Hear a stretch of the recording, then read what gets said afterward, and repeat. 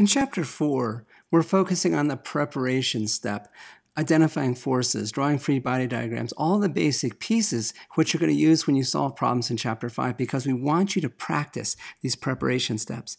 And this particular problem is part of a whole suite of problems where you're asked to look at the situation and draw a motion diagram, a force identification diagram, and a free body diagram because we need you to practice on these preparation steps.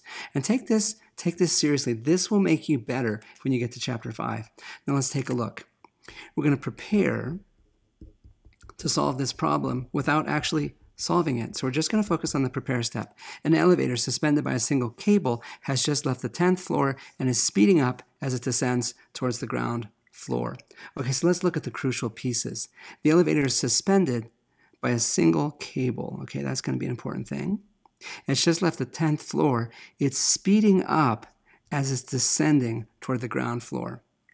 So let's start by drawing a motion diagram of this situation. Okay, the elevator is moving downward, but more importantly, when we're considering forces, is this. It's speeding up as it goes. So in each interval of time, it's going to travel a greater and greater distance. The velocity vectors are going to get bigger and bigger and bigger. And so that tells us that the acceleration is directed downward. Okay, the acceleration vector is directed vertically downward. That's our motion diagram. Now let's do a force identification diagram. And the force identification diagram is this. I'm going to draw a picture of my elevator. Here we go. And it's suspended by a single cable. Now remember, in a force identification diagram, what we do is this. I'm going to draw a circle around the elevator. We're considering the elevator in isolation of everything else in the universe. And we're going to consider this. What objects touch it? And there's precisely one thing. There's an elevator cable. And that cable can exert exactly one type of force. That's a tension force.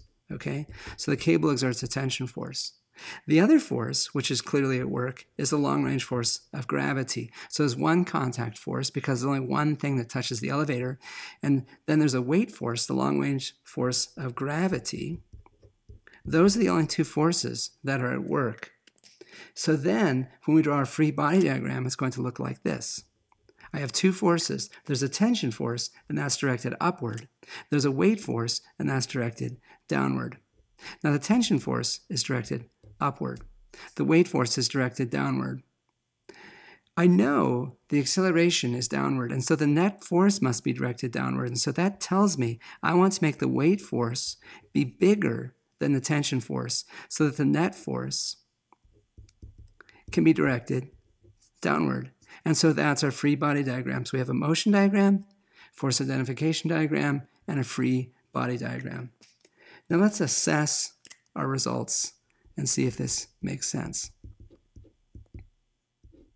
If the tension force and the weight force were equal, the net force would be 0, and the elevator wouldn't be speeding up, but it is speeding up at a greater rate. And the way you make this happen is you just reduce the tension. Then the weight force is bigger than the tension, there's a net force downward, and the elevator drops.